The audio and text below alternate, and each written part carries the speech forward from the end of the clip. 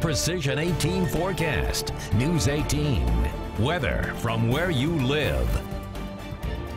Temperatures still in the 70s to hovering around 80 tonight. It's also quite humid. Dew points are as high as the mid-70s. 75 at the Peru Airport, 74 at Attica, and 73 at the Purdue Airport. That's in the muggy to oppressive range. So it feels like still 82 at Lafayette and 82 to the north at Rochester. Of course, the big hot upper ridge is settling in.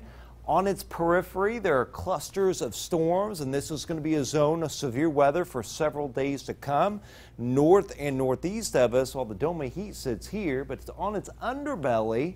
Look at all these tropical systems. For one, Marco's making landfall now as a weak tropical storm. Going to move into Texas. This will become Laura. Hurricane Laura could become a major hurricane. Landfall somewhere near the Sabine River right here in the Louisiana-Texas border.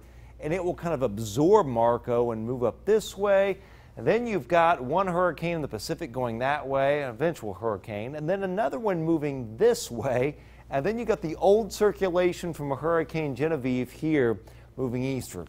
So obviously we've got active tropics, and we've got two cold fronts and a couple upper troughs. All these things mean that we're going to see numerous showers and storms Friday, Saturday, and then again early to mid next week, and could have some severe weather risk, at least some, with both of those rounds. 73 the low tonight, light southwest wind, muggy too, but after some clouds around tomorrow morning, it's a mostly sunny afternoon, and it's a 96-degree high tomorrow afternoon with the heat index up to 104. With highs generally low to even a few upper 90s. You know, it was 97 today at Chicago. It was 97 at Moline, Illinois, and parts of northwest Iowa were 100. Some of those higher temperatures are moving eastward, so that's why we get a 97 at Covington and Winamac tomorrow, 95 Flora. Here's your 96 at Fowler, and the heat indices 97 to 108. Wednesday, kind of the same song and dance, sunshine. Hazy sunshine at that with 96, the heat index up around 105 as some of the smoke from western wildfires overtops the ridge and comes in. So you're going to notice kind of a pale, hazy sky around. Here is the ring of fire, the storms firing on the periphery of that dome of heat. Those move this way. But we start to get showers and storms coming in late week. Here comes the front, the old Genevieve circulation.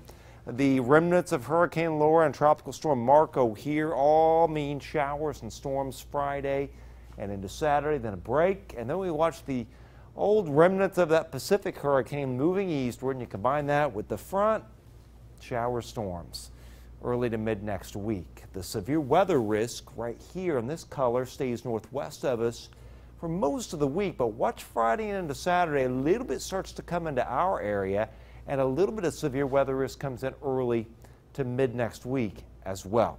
83 is normal, 90s, mid-90s, Tuesday, Wednesday, and Thursday. Showers, storms, especially Friday into Saturday, then a little bit cooler. We're back down to 86 by Monday. All right, thanks, Chad. I guess I can just cook my eggs and bacon out on the porch tomorrow since it'll be so hot.